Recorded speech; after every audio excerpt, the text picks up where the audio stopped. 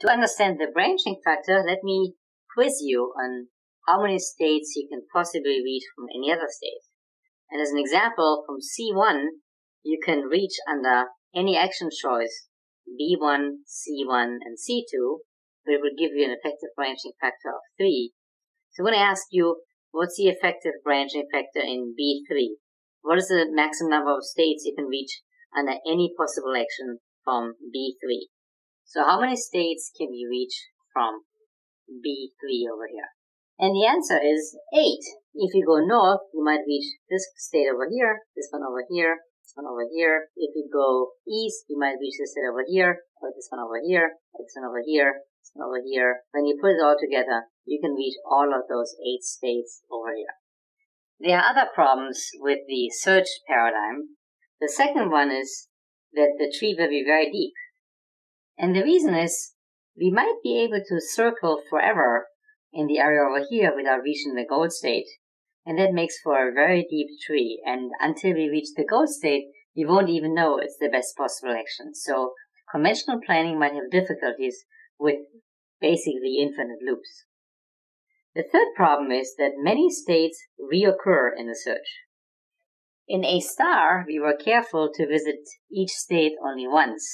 But here, because the actions might carry back to the same state, C1 is, for example, over here and over here, you might find that many states in the tree might be visited many, many different times.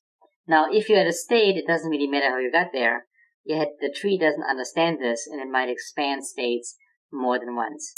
These are the 3 problems that are overcome by our policy method.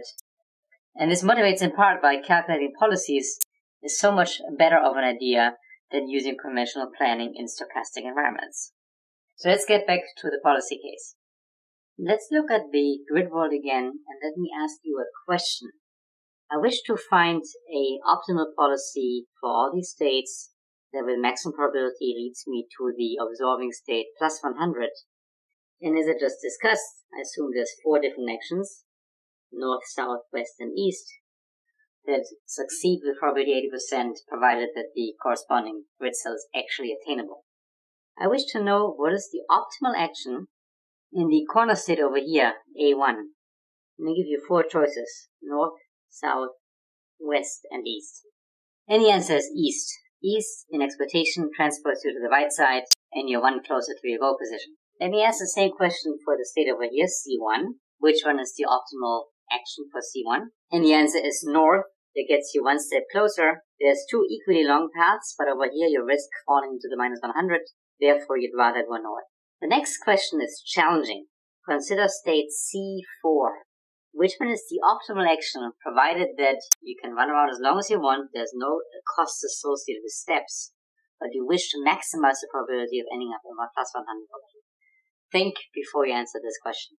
And the answer is south. The reason why it's south is, if we attempt to go south, the 80% probability will stay in the same cell. In fact, the 90% probability, because we can't go south and we can't go east. With 10% probability, we find ourselves over here, which is a relatively safe state because we can actually go to the left side. If we were to go just west, which is the intuitive answer, then there's a 10% chance we end up in the minus 100 absorbing state. You can convince yourself you go south, find yourselves eventually in state C3, and then go west, west, north, north, east, east, east. You will never ever run risk of falling into the minus 100. And that argument is tricky. And to convince ourselves, let me ask the other hard question. So what shall we do in state B3 as the optimal action? And the answer is west. If we're over here and we go east, we likely end up at minus 100. If we go north, which seems to be the intuitive answer, there's a 10% chance we fall into the minus 100. However, if we go west, then there's absolutely no chance we fall into the minus 100. We might find ourselves over here. We might be in the same state. We might find ourselves over here. But from these states over here, there's safe policies that can safely avoid the minus 100. So even for the simple grid world, the optimal control policy, assuming stochastic actions and no cost of moving, except for the final absorbing costs, is somewhat non-trivial. Take a second to look at this. Along here, it seems pretty obvious, but for the state over here, B3, and for the state over here, C4, we choose an action that just avoids falling to the minus 100, which is more important than trying to make progress towards the plus 100. Now, obviously, this is not the general case of an MDP, and it's somewhat frustrating that we're willing to run to the wall just so as to avoid falling to the minus 100. And the reason why this seems unintuitive is because we're really forgetting the issue of costs. In normal life, there's a cost associated with moving. MDPs are general enough to have a cost factor. The way we're going to denote costs is by defining a reward function over any possible state. We are reaching the state A4, gives us plus 100, minus 100 for B4, and perhaps minus 3 for every other state, which reflects the fact that if we take a step somewhere, that we will pay minus 3, so this gives an incentive to shorten the final action sequence. So we're now ready to state the actual objective of an MDP, which is to minimize not just the momentary cost, but the sum of all future rewards. So you're going to write RT to denote the fact that this reward is received at time t. And because our reward itself is stochastic, we have to compute the expectation over those. And that we seek to maximize. So we seek to find the policy that maximizes the expression over here. Now, another interesting caveat is that sometimes people put a so-called discount factor into this equation with an exponent of t, where discount factor could, for example, be 0.9. And what this does is it decays future reward relative to more immediate rewards.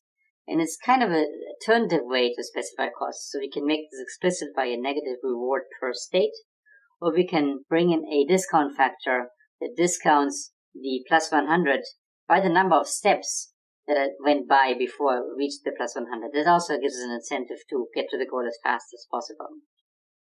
The nice mathematical thing about discount factor is it keeps this exploitation bounded. It's easy to show that this expression over here will always be smaller or equal to 1 over 1 minus gamma times the absolute reward maximizing value, in which in this case would be plus 100. The definition of the expected sum of future possible discounted rewards that it has given you allows me to define a value function. For each state S, my value of the state is the expected sum of future discounted reward, provided that I start in state S, then I execute policy high. This expression looks really complex, but it really means something really simple, which is, suppose you start in the state over here, then you get plus 100 over here, minus 100 over here, and suppose for now every other state costs you minus 3. For any possible policy that assigns actions to the non-absorbing states, you can now simulate the agent for quite a while and compute empirically what is the average reward that is being received until you finally hit a goal state. So, for example, for the policy that you like, the value would, of course, for any state depend on how much you make progress towards the goal and whether you bounce back or forth. In fact, in the state over here, you might bounce down and have to do the loop again. But there's a well-defined expectation over any possible execution of the policy pi that is generic to each state and each policy pi. That's called a value. And value functions are absolutely essential to MDP. So the way we're going to plan is we're going to iterate and compute value functions. And it'll so turn out that by doing this, we're going to find better and better policies as well. Before I dive into mathematical detail about value functions, let me just give you the intuition. The value function is a potential function that leads from the goal location, in this case the 100 in the upper right, all the way into the space, so that hill climbing in this potential function leads you on the shortest path to the goal. The algorithm is a recursive algorithm. It spreads value through the space, as you can see in this animation. And after a number of iterations, it converges, and you have a grayscale value that really corresponds to the best way of getting to the goal. Hill climbing in that function gets you to the goal. You can simplify it. Think about this as pouring a glass of milk into the 100 state and having the milk descend through the maze. And later on, when you go in the gradient of the milk flow, you will reach the goal in the optimal possible way. So let me tell you about a truly magical algorithm called value iteration. In value iteration, we recursively calculate a value function so that in the end we get what's called the optimal value function, and from that we can look up the optimal policy. And here's how it goes.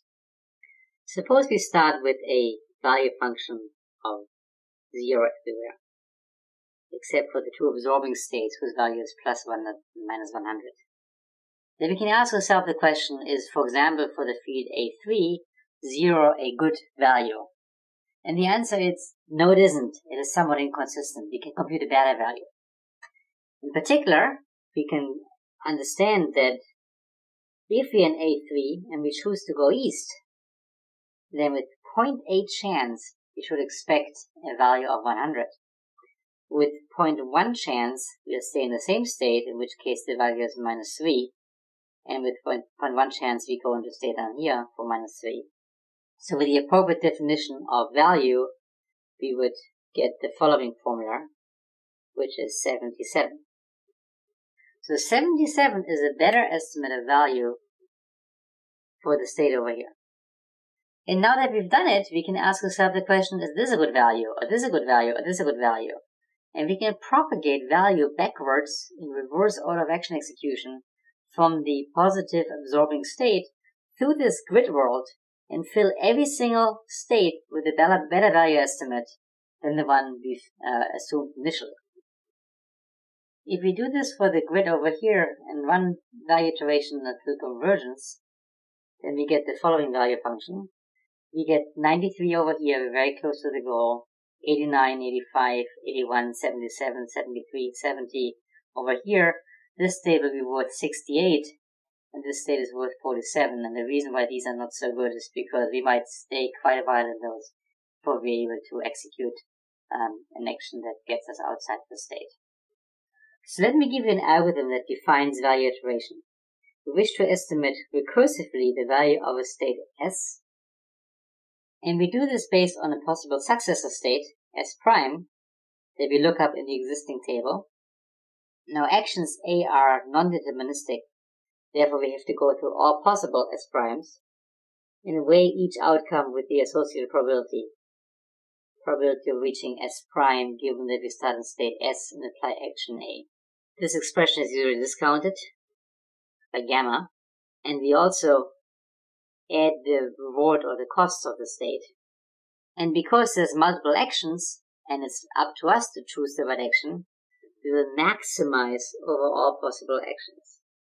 So if you look at this equation, it looks really complicated, but it's actually really simple. We compute a value recursively based on successor values, plus the reward or minus the cost it takes us to get us there. Because Mother Nature picks a successor state for us for any given action, we compute an expectation over the value of the successor state, weighted by the corresponding probabilities, which is happening over here. And because we can choose our action, we maximize over all possible actions, and therefore the max as opposed to the expectation on the left side over here. This is a equation that's called backup.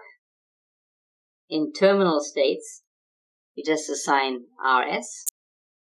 And obviously, in the beginning of value iteration, these expressions are different and we have to update. But as Bellman has shown a while ago, this process of updates converges. After convergence, this assignment over here is replaced by the equality sign. And when this equality holds true, we have what is called a Bellman equality or a Bellman equation. And that's all there is to know to compute values. If you assign this specific equation over and over again to each state, eventually get a value function that looks just like this, but the value really corresponds to what's the optimal future cost-reward trade-off that you can achieve if you act optimally in any given state over here.